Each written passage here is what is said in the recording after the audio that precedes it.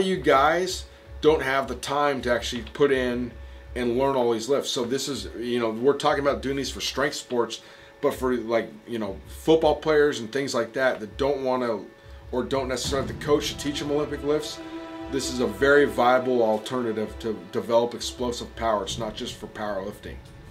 Okay, next we went on to the medicine ball throws. Overhead backwards, something I think every shot putter who's ever, you know, taken it seriously has done those as part of their workout. It's kind of become a staple. If you do it right, it's a great exercise. You really want to focus on getting your hips through triple extension and then transferring the force from the ground all the way up through your hips and through the ball and fully extending up over your head. As a shot putter, we used it as a measure of how explosive we were at the time. So like we'd use it to track our, you know, our volume and load and intensity and stuff, but it could also be just a good explosive workout to do. Yeah, so could you use these kind of like as a separate workout if you just want to get like some extra GPP work in or something? Yeah. Underhand throw, same, it's pretty close, same basic mechanics. You want to triple extension, and then extend, move the power from your feet, knees, hips, straight through the ball and extend out as far as you can. These are, I think they're just as good as overhead toss. It's just a little bit different mechanics. And finally?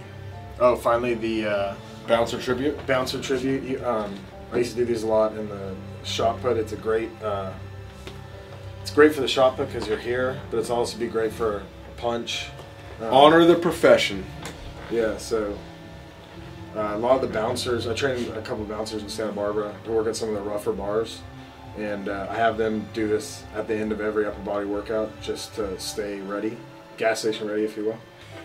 That's pretty much, I mean, about it. So takeaway points are here.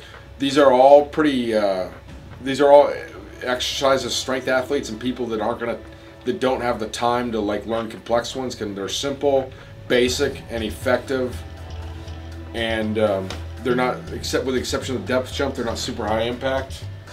Anything else you think we should add to that? I think we pretty much rant and raved. If the caffeine's wearing off, so I don't have much else to say. Okay, once again, this is Josh Bryant here at Destination Dallas. We appreciate you guys all watching, and we've got some requests on the explosive training. And here you go, and hope you enjoyed it. All day. Oh!